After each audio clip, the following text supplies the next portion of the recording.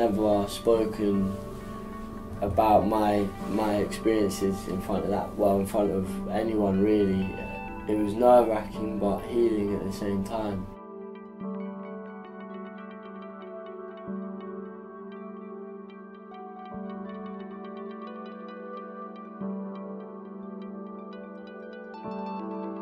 My name is Karen Franklin. I've worked in the fashion industry for nearly 4 decades. The fashion industry, interestingly, is a group of many disparate beings, and so we're not unionised, we're not unified.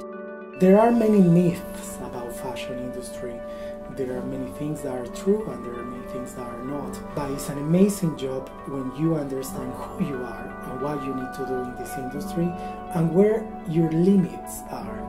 The reason the fashion industry is such a breeding ground for mental health problems is because it's so fast-paced, is because it's so demanding, is because people are expected to be on form 24/7 and available 24/7. On top of that, there's a level of personal responsibility where you are only as good as your last project. So people give their all to the expense of their health in order to just stay in the game.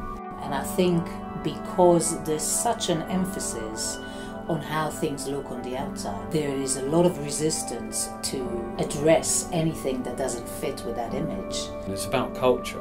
We need to address this culture. I think it's really hard when you're a freelancer actually, because you don't get your salary at the end of the month. So it's very difficult for freelancers, self-employed people, with small businesses to take time off and take time for themselves.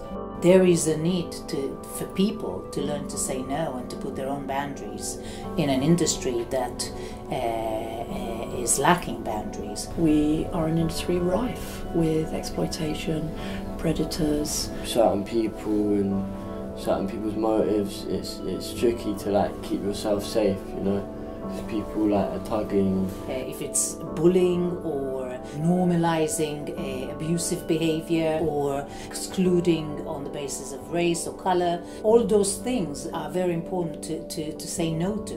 We need to look after our mental health, which is understanding our emotions, understanding our emotional journey within the work environment in fashion. And to develop a culture where it's not just about the absence of mental health, but it's about thriving, about feeling good, about feeling valued in your workplace. I think one of our strongest messages really is about prevention being the cure. And that if people are aware of the signs and symptoms of stress, then we can catch these things before they become catastrophic. So I would like to see for freelancers, for small businesses, for startups, support for their mental health. One of our key messages and what I really like is the idea that if it's hysterical, it's historical.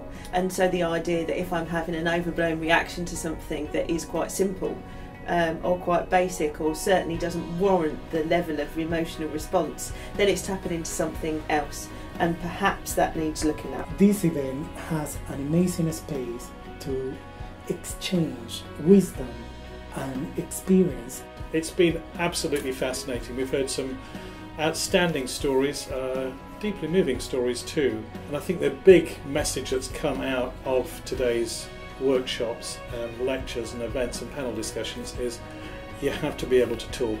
The more I can kind of showcase how I feel or my experience in a creative way, or now starting to speak publicly, I think there's a healing part of that, you know.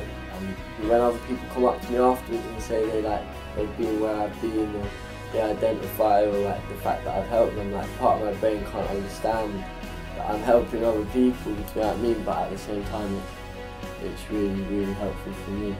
So now we're seeing this real push to destigmatise mental health. I believe in the future, industries that ignore that push for change are going to be boycotted. So that's pushing back, and that agitation, that disruption often comes from independents quite far outside in order to enact change, and where what we really need is centralised agreement for that change and funding.